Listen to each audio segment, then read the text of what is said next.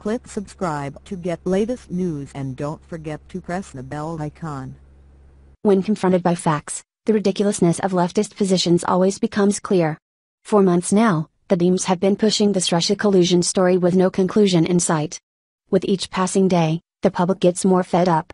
One prominent black conservative is making it a point to tear down the fake liberal narrative. Radio host Lawrence Jones destroyed a Democrat talking head by getting him to admit he didn't even know what violations supposedly occurred in the Russia scandal, according to Fox News. Lawrence Jones didn't have to try hard to humiliate Democrat radio host and activist, Richard Fowler. Liberals will convict themselves if you let them talk long enough. They ooze empty-headedness. The two were debating over Jared Kushner's remarks concerning Russian collusion. Fowler saw this as an opportunity to continue talking points, the laundry list of smears against the president, his administration, and his family.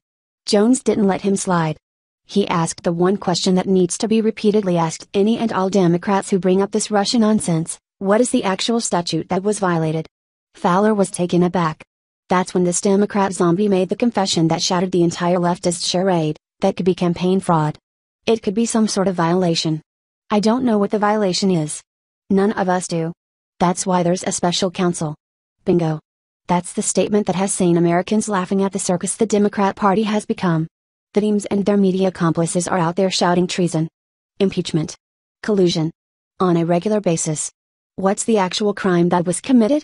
What's the statute that was supposedly violated by the Trump administration? Oh, we don't know. We're investigating to find out what law was broken. Is that the way justice works in America? In what kind of country is a person accused of wrongdoing without being told what the crime is? Only in a banana republic. Only in lawless dictatorships can political rivals be declared guilty with a convenient crime fabricated later. That's exactly what the Democrats are trying to do with Trump.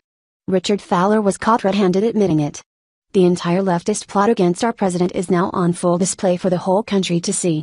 Fowler says the role of the special counsel is to find what laws have been broken. We call shenanigans. The proper role of the special counsel, if one were actually needed, should be to know what law has supposedly been broken and study the evidence to see if it happened.